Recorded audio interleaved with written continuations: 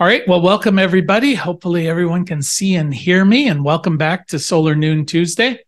And we'll go ahead and start with the news of the day as per normal. This is the news for the week of September 3rd. And it's actually quite a lot of interesting things going on in the world of solar at the moment. Let me slide a little bit over here out of the picture. There's a shakeup at Toledo Solar. Those of you may be familiar that there are two major solar manufacturing companies that have started from the University of Toledo. First Solar is the largest and the first, and they primarily service the utility scale world with thin film panels. And then there's Toledo Solar, which is trying to get into the thin film market for commercial and for residential. So anyway, solar was installed at the governor's mansion here in Ohio by Green Energy Ohio. It's a volunteer organization that's been operating here in Ohio for a number of years. They installed this system in 2004, and at that time used First Solar panels because, of course, they were manufactured in Ohio. And that was the system that was installed. Well, in 2002, they decided they were going to replace these panels. They gotten a little long in the tooth. So Geo and Toledo Solar were working together to replace the solar panels on the governor's mansion. They were replaced with Toledo Solar panels, and then First Solar came in to take the old panels and recycle them. Well, the technician came to get the old panels and looked over the new installation, found out that the panels that had in fact been installed, at least according to the technician, were actually First Solar panels that had been modified, where the serial numbers had been replaced, claiming to be US-made Toledo Solar panels, but they were actually Malaysian manufactured First Solar panels that were being installed. So essentially pulling the label off, sticking a different label on. That led to a lawsuit. It's led to a shakeup at Toledo Solar. A lot of people getting fired or resigning, in quotes.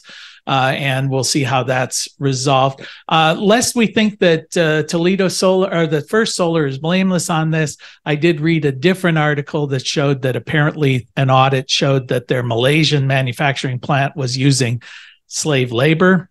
So nobody's hands are clean in this, but it sounds like it's a mess. All right, there was a report from the Energy Information Administration, the U.S. government, that about 86% of all of the power that was installed on the grid in the first half of this year came from renewables. If we look at those numbers a little closer, we see that there was 56.1 gigawatts added in the first half of this year, and 14.5 gigawatts of capacity retired.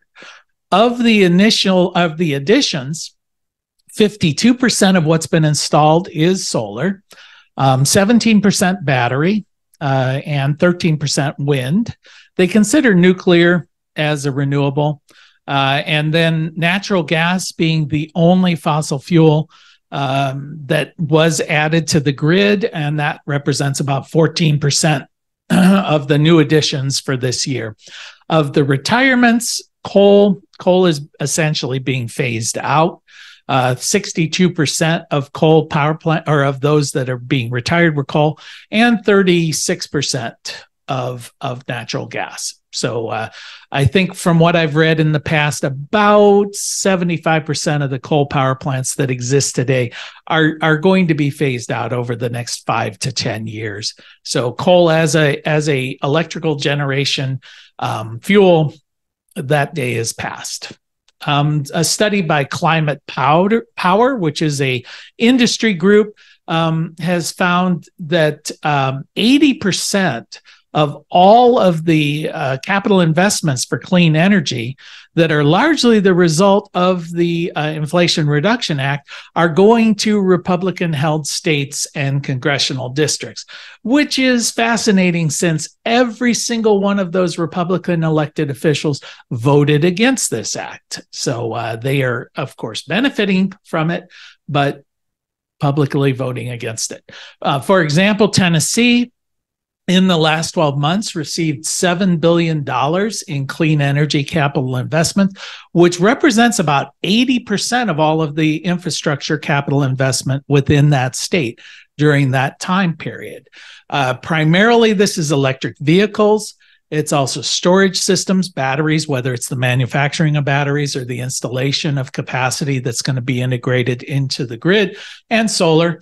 They anticipate that this investment so far in the last 12 months has created about 5,600 jobs. And since 2019, about $15 billion has been invested in the state of Tennessee in clean energy, creating about 11,000 new jobs.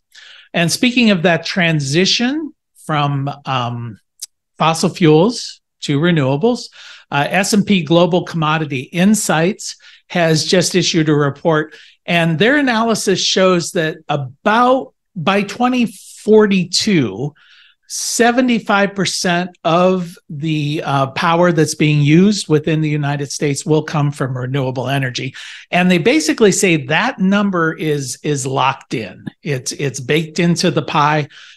Even if we see dramatically lower fossil fuel costs, they just simply will not be able to compete against renewable energy.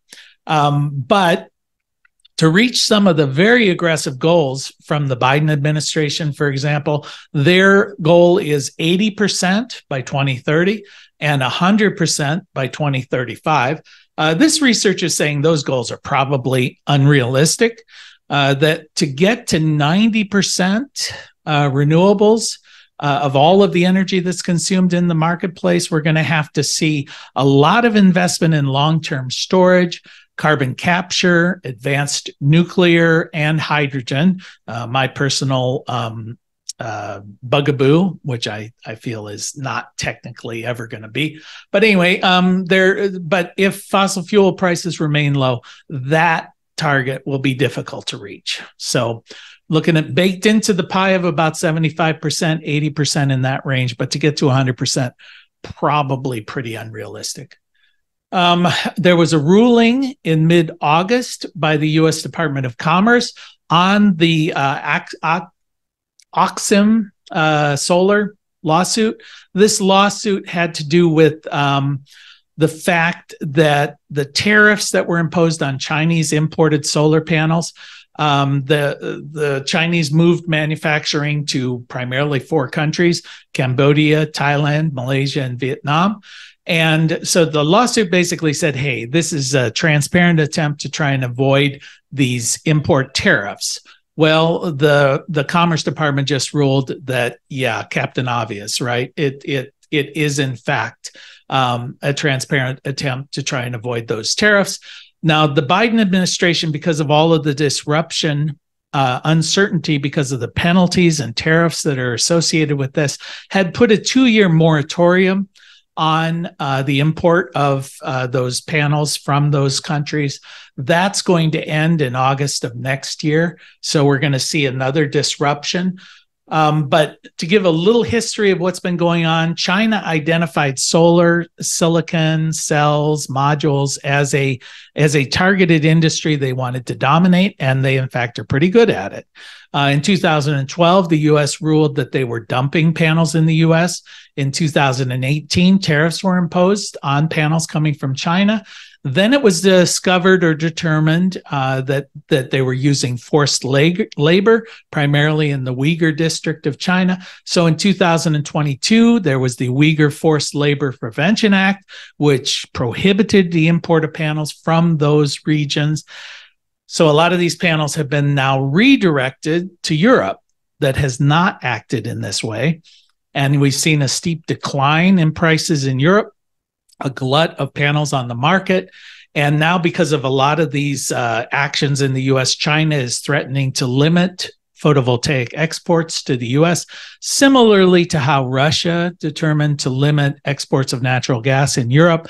So a lot of market disruption going on there, and that's part of the reason why the Inflation Reduction Act really tried to then redirect domestic manufacturing here to the United States to try and deal with a lot of this international disruption, the boom and bust cycles So we're seeing a lot of that taking place here. But whether or not it's going to be ready by mid 2024 is kind of anybody's guess. All these announcements say that they're going to be manufacturing by early to mid 2024, but things happen. So we should anticipate some supply chain disruptions, I would assume. And speaking of some innovations within the solar industry, there is a new plant. It's a Singapore-based company called Bila Solar, and they're opening up a manufacturing facility in Indianapolis, Indiana. They're saying it's going to be operating by mid 2024. Of course, that's the target time for all of these companies. It will create about 250 jobs. And the interesting thing about this particular panel is it is glassless, no glass in this thing, and frameless, no frame. It's basically a flexible silicon solar panel. So it's not a thin film panel. It is silicon, but it uses a polymer coating rather than glass as a protective element. They're arguing that it can go in places that regular solar cannot. Specifically, they target for solar canopies. They target for the top of buses, vehicles, also roofs that cannot support a lot of weight. So that's kind of their marketplace. Now, the interesting thing, because I dug into this just to see just how robust these are, even though they weigh 70% less than a regular solar panel, they still have competitive efficiencies, about 19% efficient, whereas a typical silicone panel now is 22, 23%. But they do also have 25-year warranty. So it's not like the 10-year warranty for a thin film panel that you often see. So I found this kind of an interesting innovation because a lot of the issue around how do we keep declining the cost of solar is that there's kind of the cost of glass, the cost of metal, that's all fairly fixed. So we've got to come up with ways of using less material in order to keep this innovation and lower costs proceeding. Okay, so that's the news from the solar industry for this week. Does anybody have any questions on that particular bit that we've touched on here? And I'll remind you, if you do jump in, if you could flip on your camera, that would be helpful. Give you just a second. Right. All right, so then I'll go into some of the announcements. And again, feel free to interrupt if anything comes to mind as we move forward. So September 6th, we have, and that's today, tomorrow. There's a concentrated utility scale webinar at 2 p.m. Then there is the 7th at 1:30. All of these times are Eastern, so make adjustments. There is a webinar that's being offered on prevailing wage and apprenticeship. This is part of the Inflation Reduction Act, where in order to qualify for the incentives that are available on commercial and utility scale projects, the installer must pay prevailing wage, basically union wages. I believe this is on projects over 1 megawatt. So need to check that or maybe attend that webinar to find out. And I can provide you with links on this, but I would just say I'm making you aware of these webinars and you just do a search and you'll find them. So rather than try and give you links. There is a conference, the RE Plus conference there, September 11th through the 14th. This is in Las Vegas. And so a lot of industry hype going on around that. If you're in that region, in that area, or wanting to attend, that might be a good conference that you might want to take part in. And then there is on September 12th, Solar United Neighbors is having a conference about community solar, or a webinar, 5:30 in the evening. And then the 14th, we have a EV charging partnerships. So this is more utility scale level, but if you're interested in EV charging and how to work with the utilities, this is a webinar designed for that. And then, of course, shameless advertising, Blue Rock Station is still offering some courses. We have some hybrids that are underway at the moment, but you can still jump in. catch up and do the face-to-face. If you're wanting to get industry certification, it's a quick and easy way. You can go to our solarpvtraining.com website to find out more details. And we have one coming up in December. Then we have a face-to-face class at Zane State College in January. So those are the events. Anybody else want to throw out an event that I may not be aware of, or a webinar, or anything of that nature? Everybody's being quiet. All right. Well, let me jump into the discussion topic that I thought we would maybe touch on here. And this has to do with the Enphase sunlight backup system. And this is a new innovation, well, relatively new, that Enphase has put out there. And so let me first touch on just exactly what this is. It's with the Enphase IQ8 series of microinverters. They've begun to be able to operate in a standalone mode when the grid goes down. So this gets back into the rapid shutdown provision within inverters. That is a requirement of the UL 1741 standard, that as soon as the grid-tied inverter loses sight of the electrical grid, it's designed to shut down. This is to provide or to prevent backfeeding onto the grid, because obviously a utility worker who's out there working on the utility thinks that the grid is down. Now, hopefully they're not making bad assumptions, but if you're backfeeding onto the grid when the grid is down, not operating properly, then you may inadvertently kill or injure a utility worker who's out there trying to repair the lines. So all grid-tied systems are designed, or all grid-tied inverters are designed to shut off as soon as it loses signal from the grid. And that's the rapid shutdown provision. Or sorry, not rapid shutdown, anti-islanding provision that's within this, so that you're not an island of power in a sea of darkness. So microinverters, of course, are designed to be grid-tied inverters. Well, with the IQ8, they then came up with the concept that we could use these IQ8 system and then integrate it in so that it acts like it's a grid interactive, or in this case, an AC coupled system. So hopefully I can walk you through some of the components here. Of course, there's solar panels on the roof, and those solar panels are going to each have an IQ8 series microinverter attached to them. So the concept of microinverters is that each one of these panels is now going to be generating AC electricity. All for convenience sake, going to be referring to these as like the 240 volt single phase AC that most homes in the United States operate under. But there are three-phase systems that are also available, microinverters.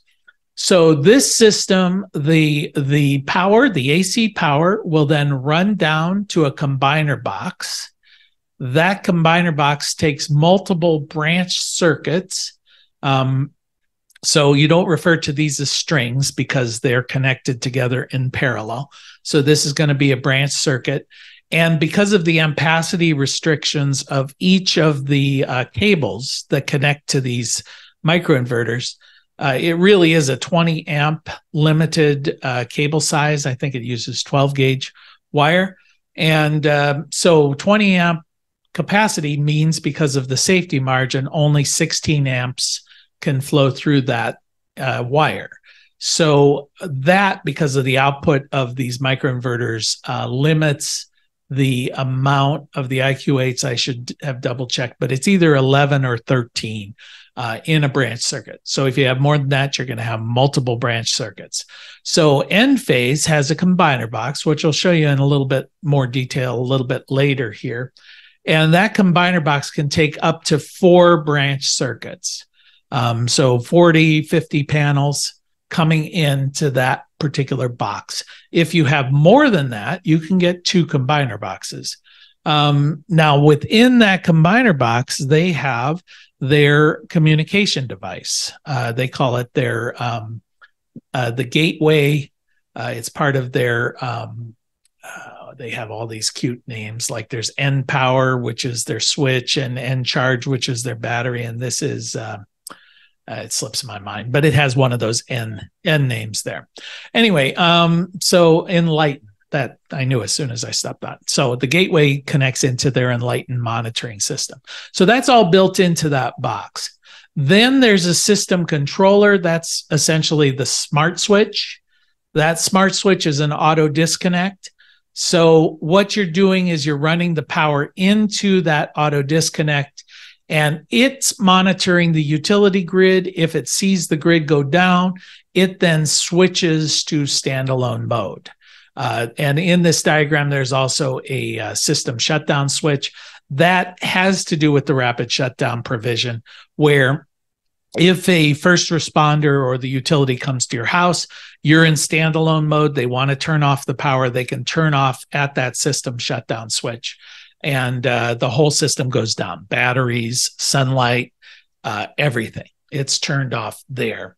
Then typically, this system will connect into your main panel and then feed a backup load panel.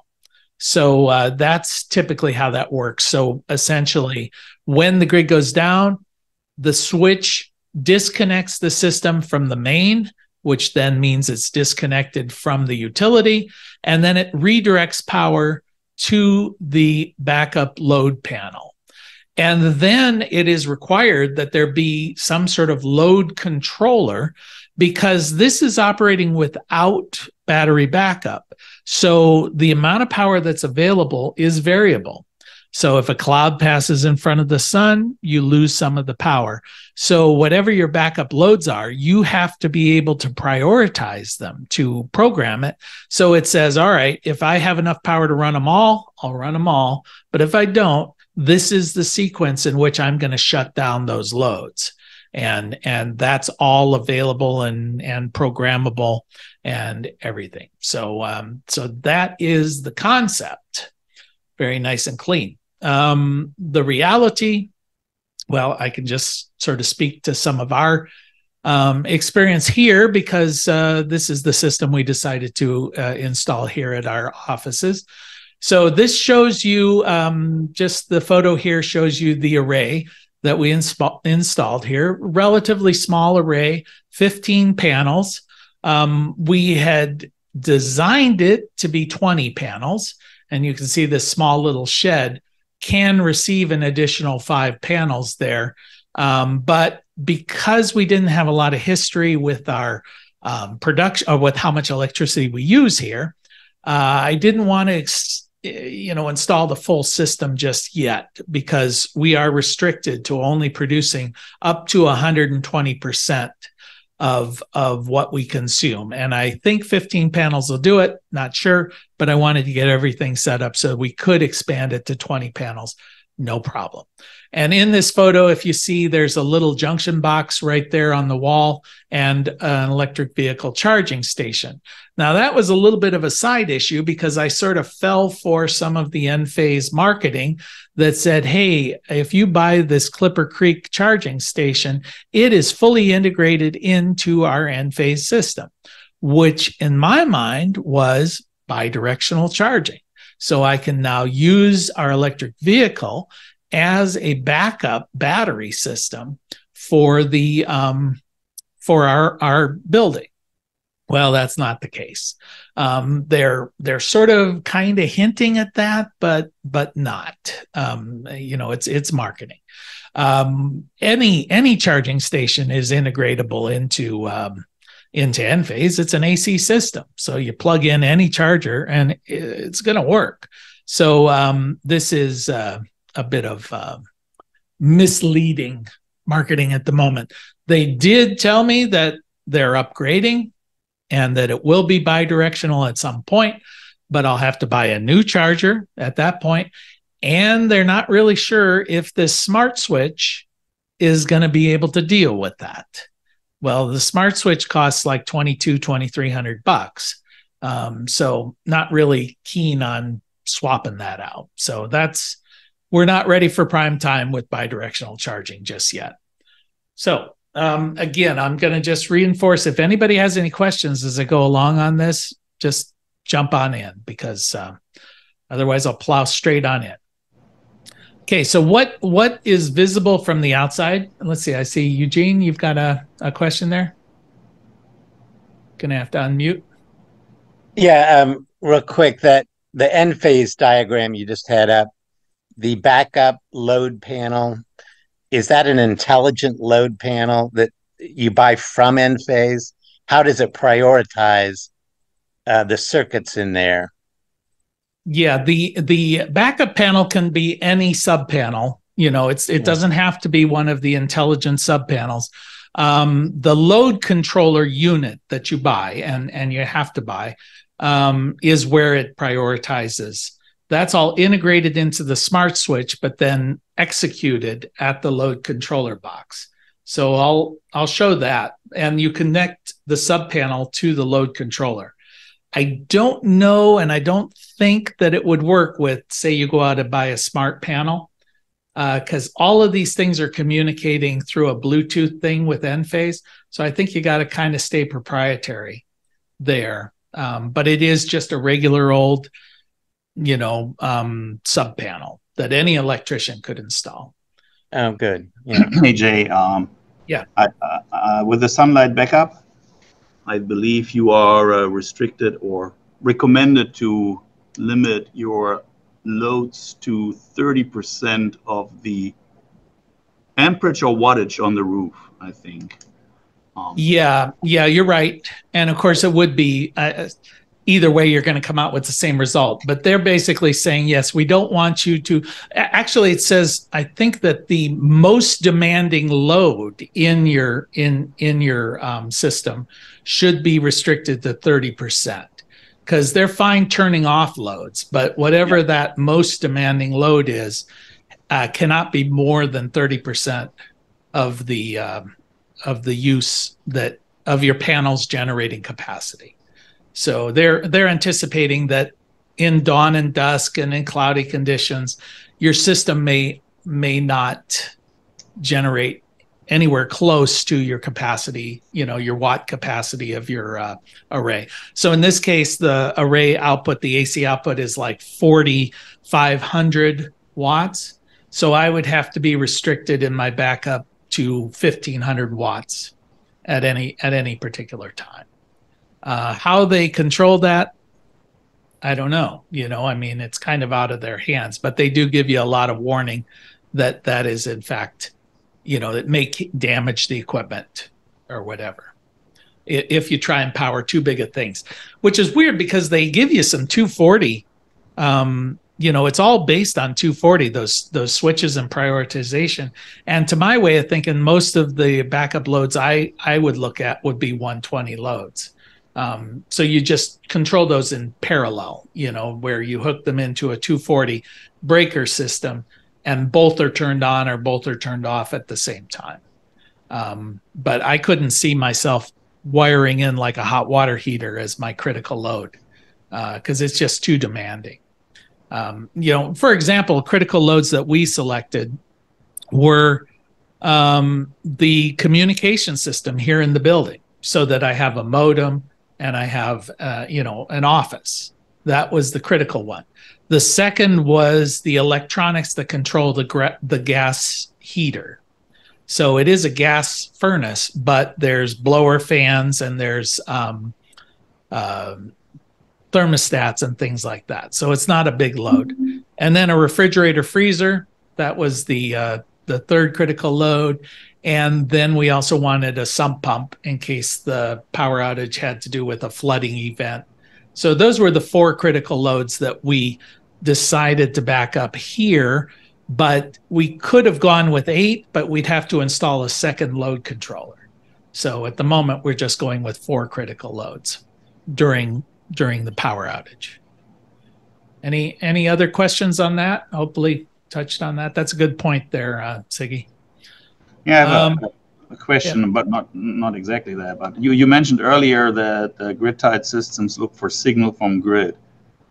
yeah. I wonder sometimes, what are they exactly looking for? Is it frequency or is it voltage? And how do they know it's not there anymore if they generate and match and synchronize themselves? So that's always like puzzled me a little how that works.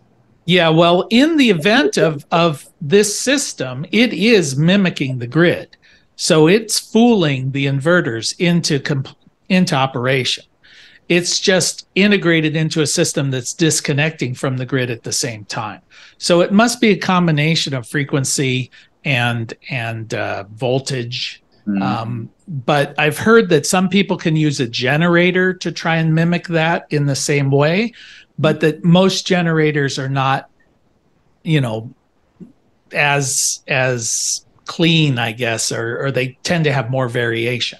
So sometimes you can kick on and off your inverters and cause some damage because the signal they're looking for is not pure grid signal. But yeah, We usually don't allow um, solar in parallel with a generator. yeah, Um, I think there could be a conflict because the inverters, they like to raise the voltage, and if they raise the voltage and there's not enough load, then you may have a conflict with the generator. yeah. That's And you can blow out your inverter if you hook it in with a generator, so it's not a good practice, but that doesn't mean people don't try it. Yeah. So the other question I had, and it came up like last week in the class, we read an article about grid forming inverters.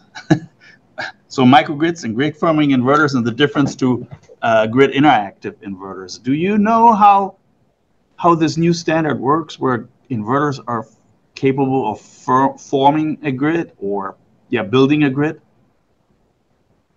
oh yeah, now that you mention it, I have seen some of that. I guess when I was looking at that, I was just thinking that it's all semantics, that they're kind of trying to come up with terminology where in the world of microgrids, these inverters can be independent of the grid, but I don't know how that's any different than an interactive. Does anybody have any insight on that? Because I'm just talking without information there. Yeah, I was thinking in regards to like these virtual power plants. They're testing out, I think, in the Northeast somewhere, where these inverters are capable of working together and forming a grid without the utility. Yeah. Well, we know that for sure, because we already see that in a grid interactive system. They're operating without the utility.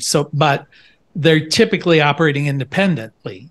Yeah. So what you're saying is these things now have to begin to communicate with each other if you have multiple systems operating in an independent form, which isn't that much different really than working with the grid. If you're in combination with the grid, you're essentially in a grid forming system. But I know the standards are having to. I guess one of my takeaways from doing this system, and you're sort of alluding to it there, Siggy, is that this stuff's getting complicated. I mean, even at the residential level, you're starting to get into a lot of communication devices talking with each other and load management systems. And we haven't even gotten, I talk about prioritizing the loads in the sunlight, but then when you start integrating batteries and you do time of day pricing setups and,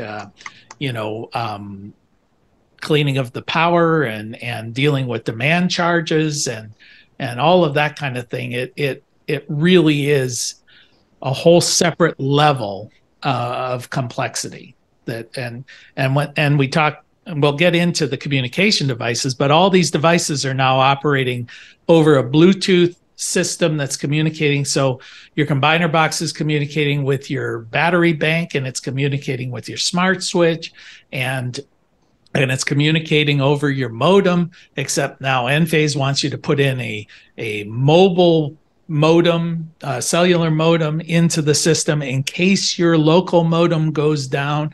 It's got a secondary backup for data retention, but also for communication. And all these systems have to work perfectly. And nothing ever works perfectly as long as I install it anyway. So we'll have to wait and see. So Gabe, I saw you pop up. Did you have a question, or are you just? No, when y'all were talking about generators, I was just going to add in that Enphase says running a generator with their microinverters will ruin the microinverters and possibly the generator as well. Oh, okay. Well, they do have an application in this smart switch to integrate a generator. But again, I think the way that works is they shut down the system and then simply let the generator do everything, at that point. Because there is that problem of the generator can backfeed in and overpower the inverters. So you've got to have a lot of electronics in there to protect that.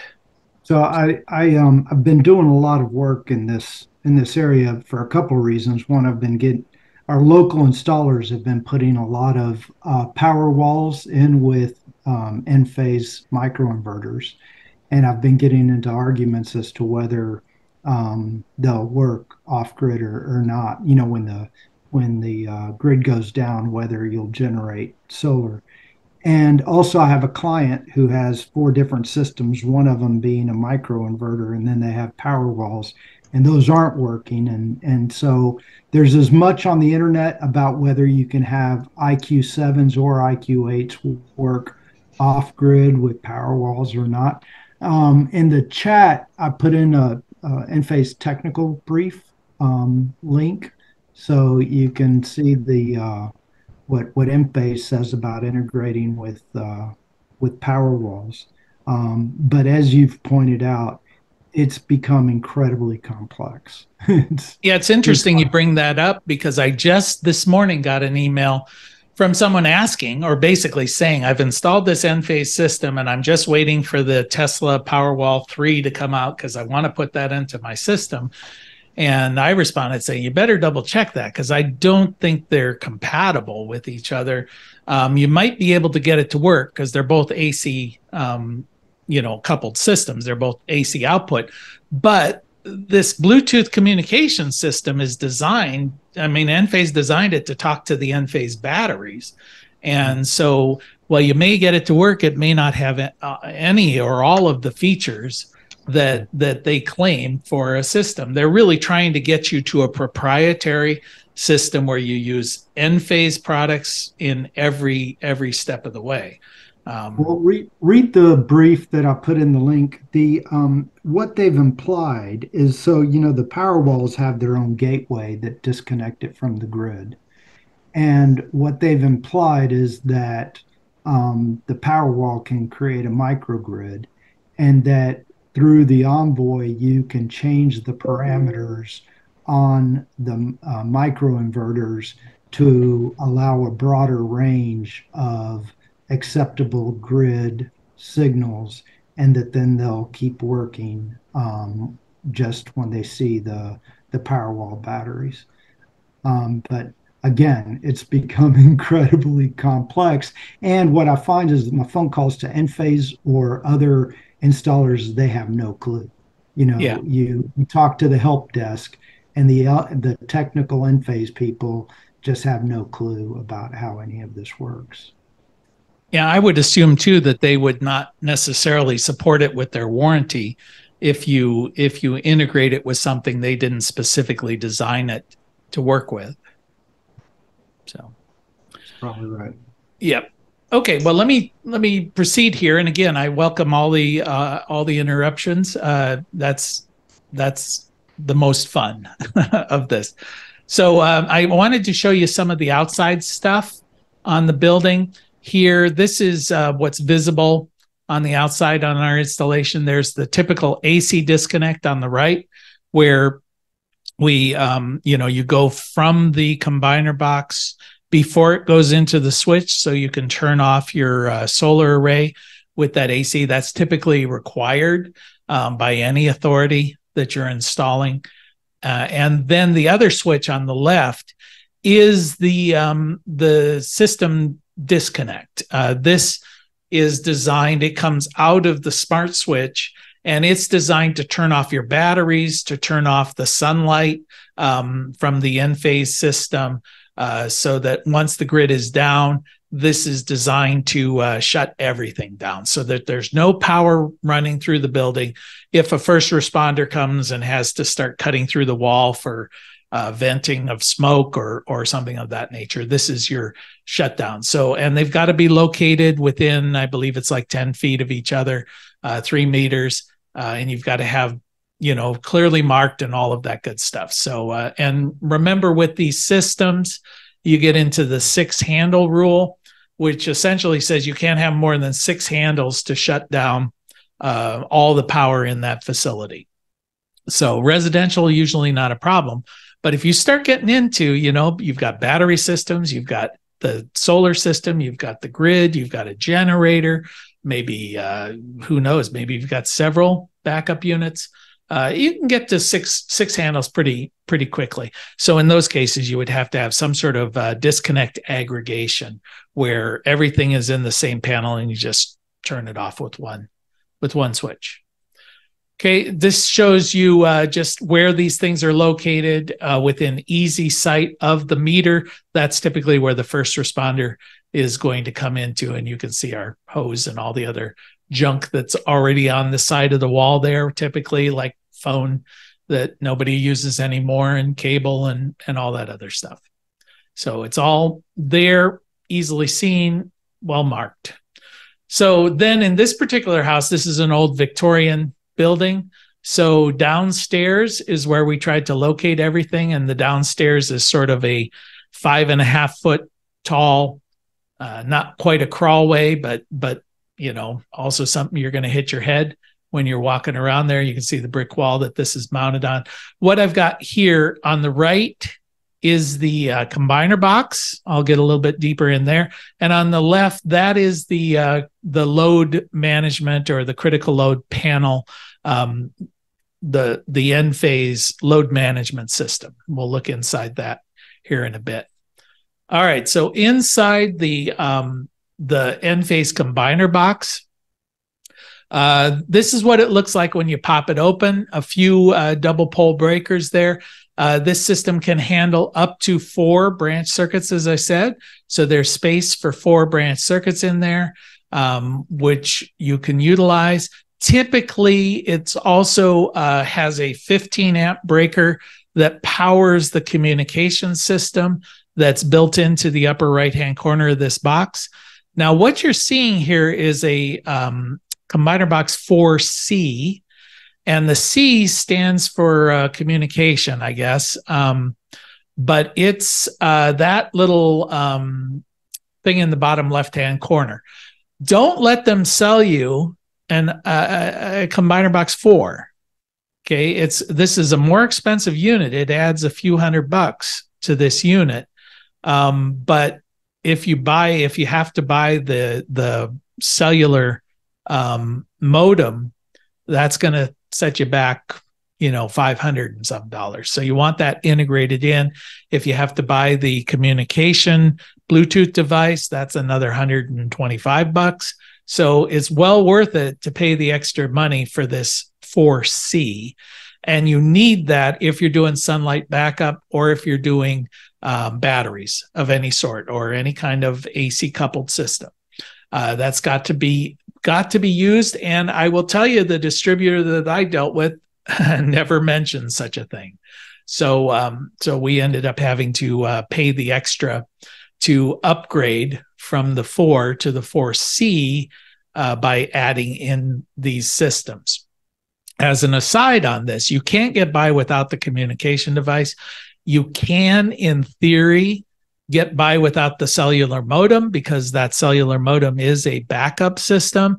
And I was able to cajole the folks at Enphase to bypass that. They had to configure the system there at their site. So we had to link in and they did all of the voodoo that they do. But we bypassed the cell modem, but I still have a feeling that that's going to cause me problems in the future, because if I ever have to reset, now I've got to go back and promise them my firstborn and whatever else they desire, because it was like a It was an interrogation to determine why on earth I was not willing to have a cellular modem. And really, the bottom line was I didn't want to pay $550 for something I wasn't going to use. That was my motivation, but they're not sympathetic to that motivation. Really, the only time that they're going to really be sympathetic to this is if you live in a region that has no cell service, nothing from anyone. Then they're going to go, okay, fine. We guess you don't really need it. So that was a bit of frustration there. Opening up the box here, inside you can see some of the breakers that are servicing from the various branch circuits. The breaker that services the communication system is usually installed in the middle of this, and it feeds that green bus bar that you can see there on the right.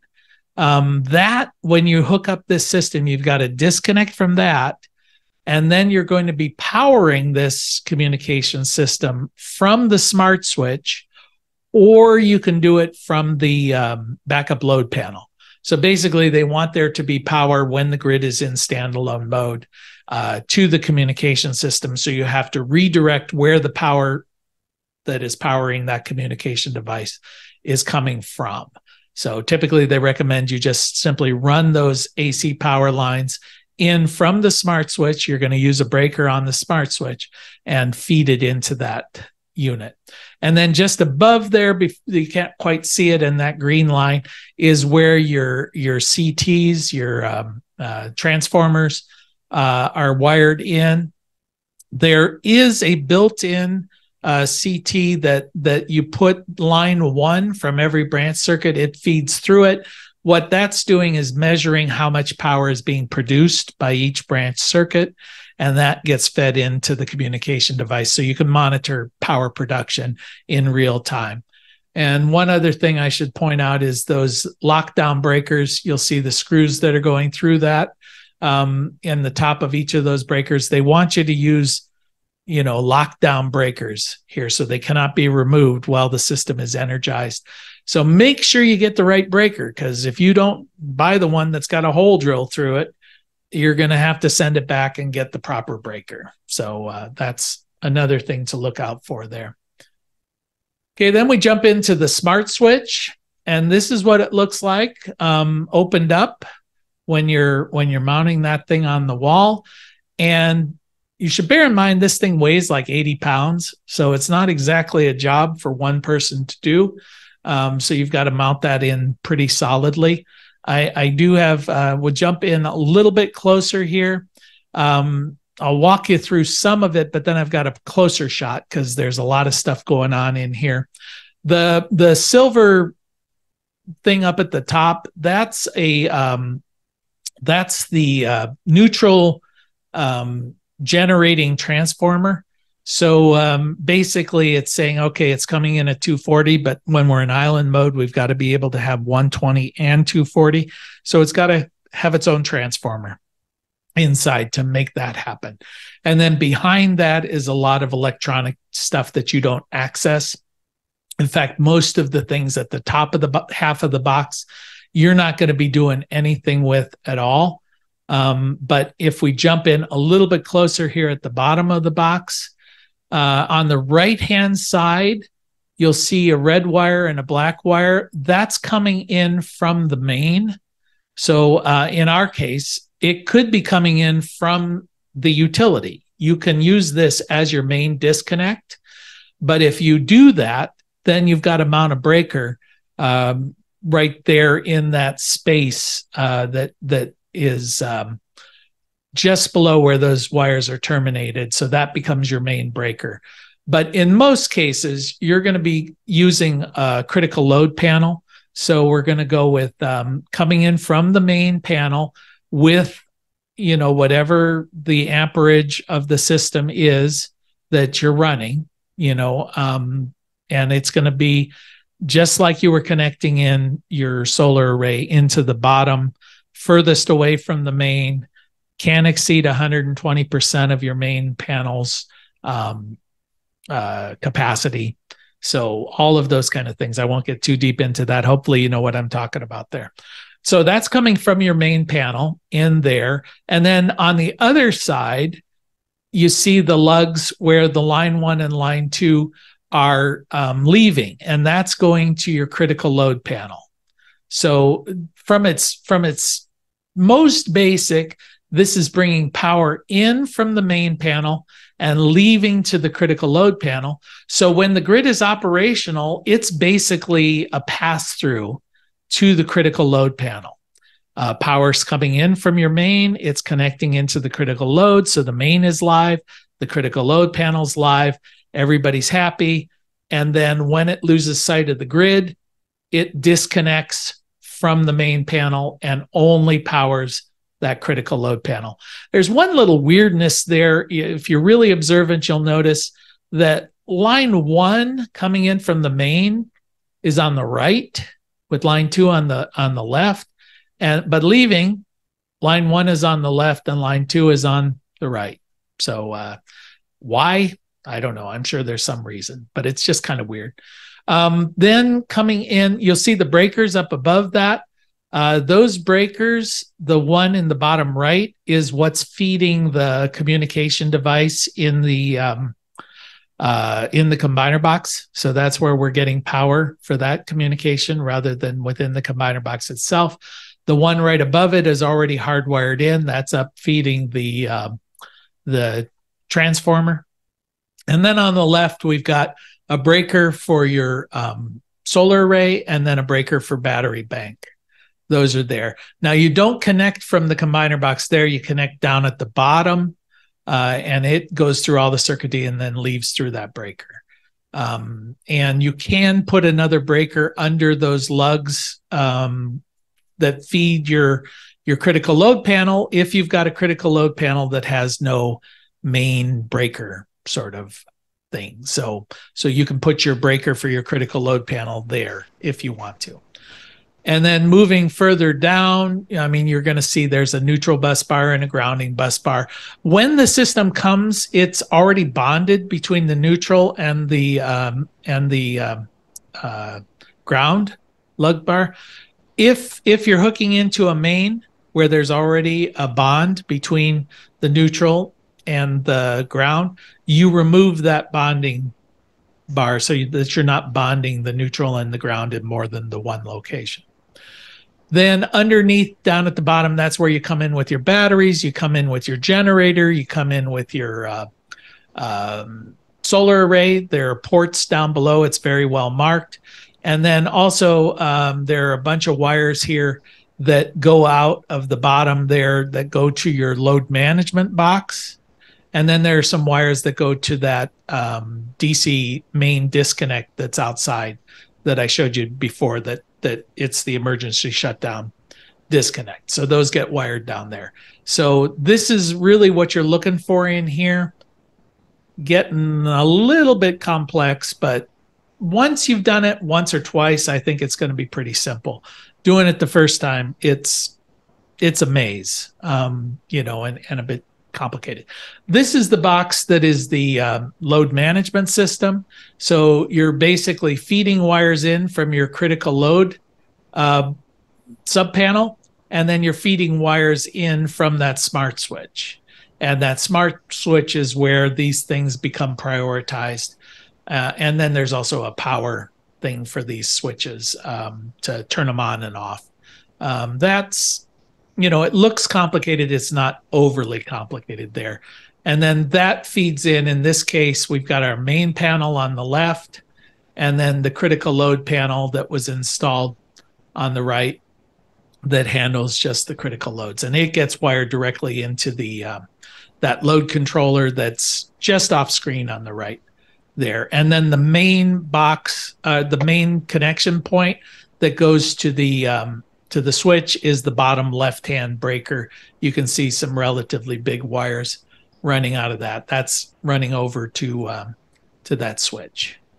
So I think that's kind of the whole system in a nutshell, at least how we ran into. I wanted to just point out some of the unexpected hurdles we ran into. The cell modem and the Bluetooth communication devices I already touched on. That was annoying. but could be overcome. Problems with AEP have just been and continue to be a nightmare. Trying to get interconnection approval through their system, where apparently it is operated by people who were too annoying to work at the Department of Motor Vehicles. And it's all in like DOS 1.0. And they are clearly, there has to be a clear motivation within their system to make it as difficult as possible. That's all I can see. And then I found out at the very last minute, which is always fun, that before we could commission our system, you've got to be certified by Enphase. And that proved not to be such an easy process, because they, for whatever reason, I did not fit their profile that they were working. So you can't just go in and take the certification class and then take the test. You've got to be approved by them to be qualified to take their course. So when I started going through this, we exchanged 5, 6 different email discussions trying to convince them that I was worthy of taking their training. It was amazingly annoying. And ultimately, I had to threaten to contact the president of Enphase and request that they refund the cost of my purchase because some moron in their training department was unwilling to let me use the system I had bought from them. And then suddenly the next morning, I got an email saying, you are approved. So that was the system having to go through that.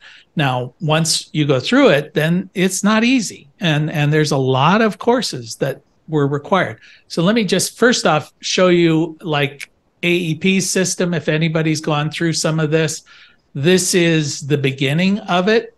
I guess a couple of things to point out. I started this process in April. I am still not approved. And in fact, this week, they kicked me back to step number 1. So apparently I have to now start all over again on this application. And each of the delay steps have been silly. Like my given name is Jerome, but I go by Jay. In one of the forms I filed, I used the name Jay and not Jerome. So they kicked it out and said I had to refile because my name did not match. Let's see. In another case, I did not indicate north on one of the diagrams, even though I did tell what the azimuth of the system was. So that all had to be redone. And every time there's a delay, there's about a week to 2 weeks between times for these people to actually communicate the issue. Plus, there's no way to get a hold of a human being in this system, no way to find out who to talk to. The only way I ever got a person was when they told me I was wrong, and I just responded to that email. So that part is annoying. Then if there's anything left out anywhere, on any form in here, it will not let you go to the next step, but it won't tell you what you've missed or what you didn't do. So that was a bit of a random, just trying different things before it would let you go on to the next step. Ultimately, we got the approval to proceed. Then we got that. Now I'm trying to get them to commission the system. Well, when they came back, I had made scanned a copy of the approval from the inspectors and submitted that, which was required. But then they came back and they want pictures of the system and all the different bits and bobs, and there's a lot of that stuff to comply with. Anyway, they just last week came back and said, oh, the thing you sent us from the inspectors is not acceptable. We need a formal note from them, which I got, and I sent them the link for it. But then they told me, nope, we can't take the link. You've got to submit it in the application. But then at the same time, they said, we see in your picture you only installed 15 panels, but the process was for 20. So I said, yeah, I wrote back and said, okay, this was just future proofing and we're going to see and all of that. And they said, nope, you've got to start all over and change everything to 15. But kicking me back to the beginning, they then said that thing I'm supposed to submit, I could no longer submit because I'm not in a place where they allow me to submit documents. So this is where we're at. And from what I see, so far, it's 139 days into the process of trying to get approval from AEP, and it took 2 days to install the system. So AEP is requiring 140 days, and the installers require 2 days. The other issue, Enphase certification. This just shows you the courses that I ended up having to go in and do the certification on this, and it was a wee bit harrowing only because, they're difficult. And it turns out after doing it, I can really see why they want you to go through certification, because this is a complicated system. So it's helpful. But I would have liked to have known that up front instead of while I'm sitting there trying to get the commissioning done. But secondly, once you go in, essentially each of these sub-modules has a quiz associated with it, and it says you must get 100% on every one of this or it kicks you out. But it doesn't tell you what happens. Like, are you no longer able to take the course? It wasn't clear. So I was able to get clarification where I guess it kicks you back to the beginning of the course, but a little bit more stressful than it needed to be. Now, fortunately, if you go into Quizlet, somebody has put all the right answers in there, so you can double check. But it's a bit stressful. So a lot, and it did take, I would guess, around 18 hours of online training there. So yeah. Did you have to upload a design of a storage system? Yes. Oh, okay. Yes. Yeah. I had to, create the storage system design and upload it. And clearly they went through that with a fine-tooth comb, because they came back with, hey, you didn't note that the wires had been moved from the combiner box over to the system controller, for powering the communication device. And it was all very good learning. It was a good learning experience, but it was detailed. You just submitted a pencil drawing, or how you do that? What I did is I actually created using Microsoft Paint, and I copied all the various components, and then I use a program called Page Plus. It's like a PageMaker self-publishing program. Mm-hmm. So I did a very professional looking thing because I wanted it as a template for future projects. But it took a morning to put that drawing together. And normally they charge for that service, but as part of this, they give you one free, but they require it. So that's our experience. AEP is still not letting us turn on the system, but I did turn it on and found everything works. So, but now it's sitting there turned off until What's AEP the name comes. of that utility? The full name? American Electric Power. Oh, okay. All right. Yeah, there are commercially operated power system or power supplier utility. I'd be surprised. I'd like some feedback on it. I'm very tempted at the moment. I'm going to wait till they give me approval, but then I think I'm going to call our senator's office and basically add my voice to the fact that AEP obviously is purposefully trying to slow down the adoption of solar. I'm sure not just at the residential, but at other levels as well. But they're not the only ones. I mean, Duke is doing that as well. They're looking for, like, the name is spelled wrong, or the zip code is missing, or something, or the legal name doesn't match the name on their bill because the customer used their short name or something. So yeah, it's like delay tactics. Yeah, there's another delay that at the beginning you fill out the form, and then if you don't go back in and check, there's a form that they post saying, oh, you now owe a fee.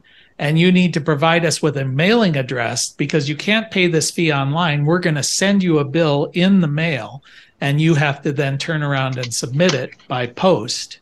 But if you didn't know about it, you're going to be sitting there waiting for approval, and they're going, well, you haven't paid the fee, you know. So there's lots of these silly things that are built into the system. All right. Anybody else have any final comments? I've run over just a wee little bit, but all right. So thanks a lot, and we'll see you all next Tuesday. All right. Take care.